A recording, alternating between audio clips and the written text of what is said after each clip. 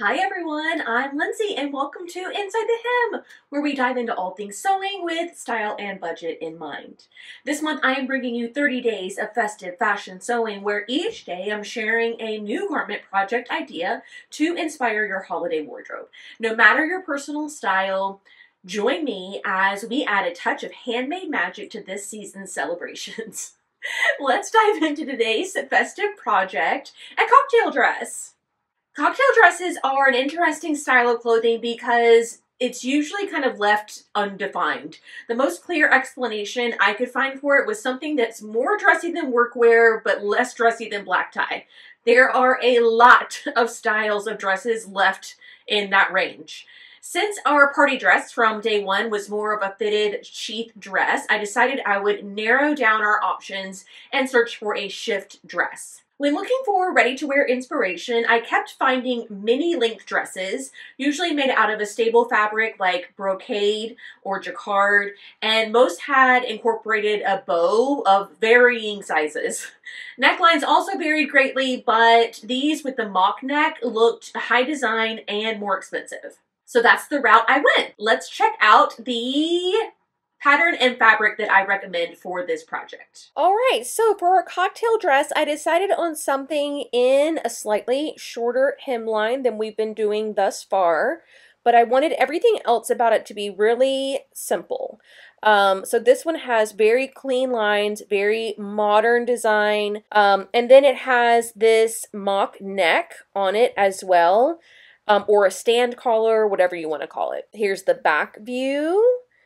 This one buttons up the back, which if you know me at all, you know I don't love a button back situation because inevitably you have to unbutton down like at least 3 of these, and then you put it over your head, and then you get this one buttoned, maybe this one, and then how are you getting this one buttoned? You have to call in for help, and I'm just too much of an independent woman. I just want to do it all on my own. So I don't care for the button back. So we'll just be doing a plain back with a zip opening. You get an idea of the silhouette. It's a little bit wider, kind of a combination between an A-line and a shift dress for sure. This one does come in 2 other colorways. They don't list them all as one. I don't know why they do that, but I found 2 others.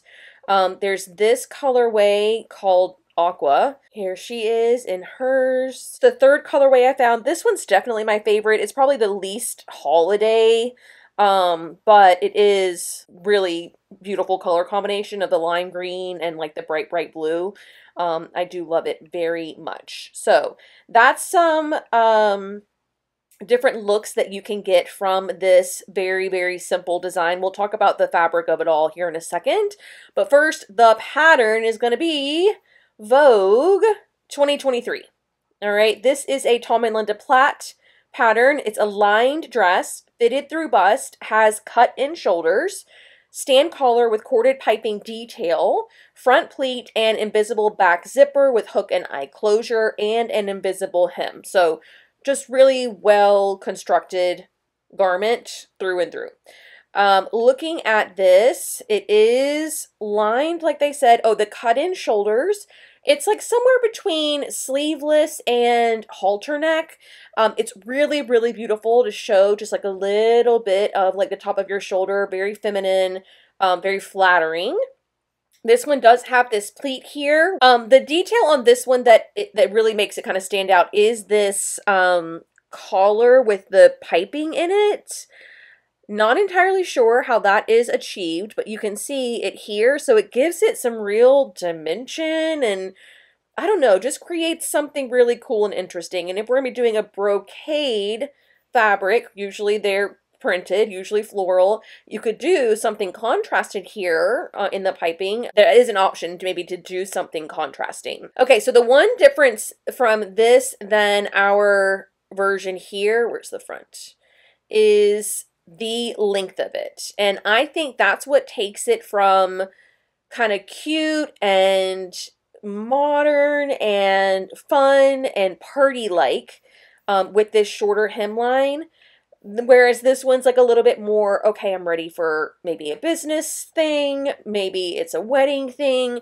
So I think if you were to shorten this by 3 or 4 inches, you'll get a better proportion to your body, and it'll just give that more like evening party look. Other than that though, this thing is pretty straightforward. You have a center back seam, there's a zipper in here, and then a hook and eye closure. All right, here's the back of the envelope. So fabric recommendations are crepe back satin, jacquard, linen blends, and silk crepe. And then here are some options for your lining: charmeuse, china silk, and crepe de chine.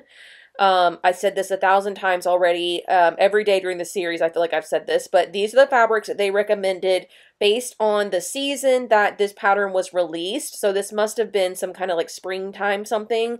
You can easily make this out of just about any fabric under the sun. Thinking you could do definitely denim, definitely corduroy, you could do sequins, you could do some kind of like drapey fabric, you can do a more structured fabric. I mean, the world is your oyster with this one. You can do it in so much. It would be beautiful kind of knocking off this one a little bit to do it in a border print. You see how this is more filled in down here, and then it gets kind of more blue up here. So this is a great sort of palette for a border print because it is so plain with no seams or anything else going on. So yeah, then these linings are perfectly fine. Polyester versions of these are all perfectly fine. We need an invisible zipper, a hook and eye, and the cording. So you are making your own 1/8 inch cording. So a few notions here that you do have to buy, including the interfacing. Sizing wise, it looks like if we're making the largest size, you just need 2.5 yards of fabric. That's not that much, guys. That's not that much. And if we're making it 3 or 4 inches shorter, you could probably get away with 2.25. So, you know, take that for what, I know there's lots of people who like to overbuy just in case. I'm the kind of person that's playing Tetris trying to figure out how in the world am I going to get all this on this fabric. But, you know, I'm working on it, okay? Finished garment measurements of the bust are 34 up to 48.5, but we don't get body measurements, so I can't tell you anything about the ease or how this is going to fit. I can only judge it based on this version here, and this version fits really, really well. So I would say maybe like 3 inches in the bust and just grade out the waist naturally, and then maybe up to 5 inches in the hip.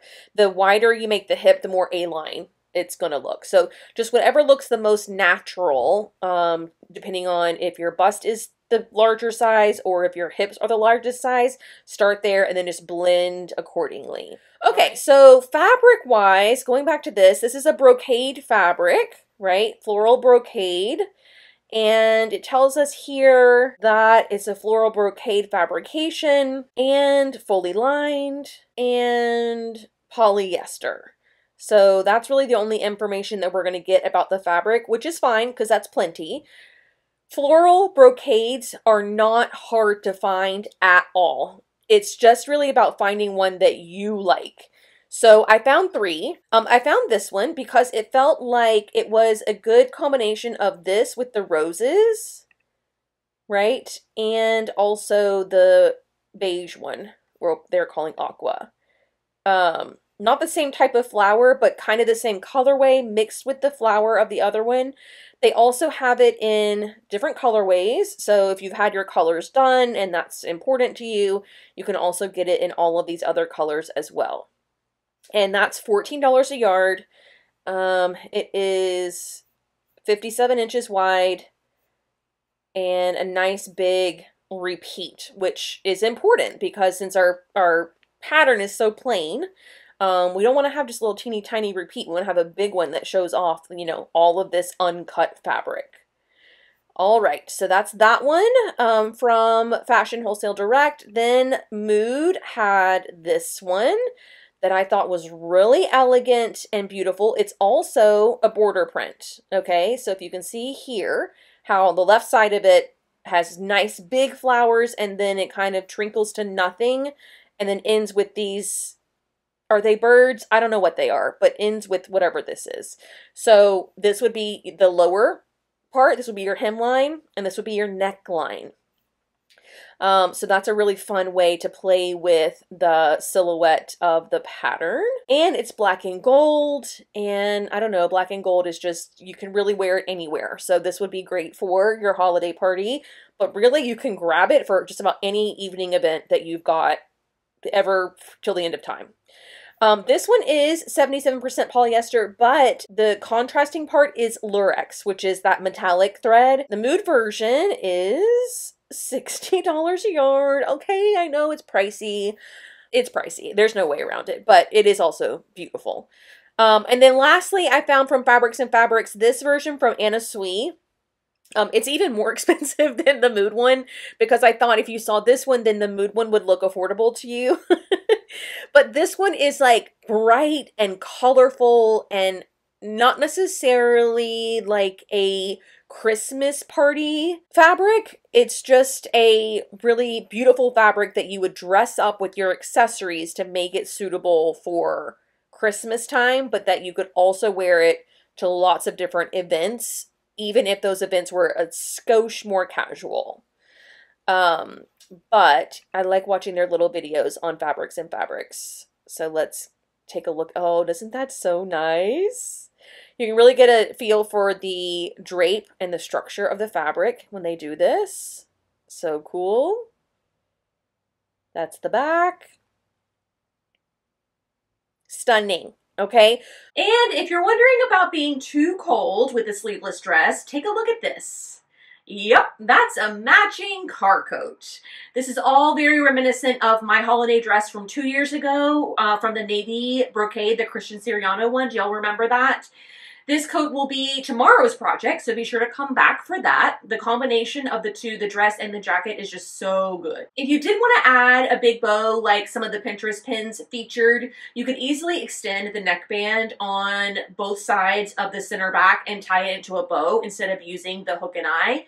Each additional sash should be a good 2 feet long by maybe 3 or 4 inches wide for a nice, full, holiday acceptable bow. Thanks for joining me for today's festive project. I hope recreating this brocade shipped dress, this cocktail dress, sparked some inspiration for your holiday sewing. It's a super simple pattern and an easy to work with fabric that you'll be able to sew up in no time. Don't forget to subscribe so you don't miss out on tomorrow's project where we will be recreating that matching car coat that I showed earlier.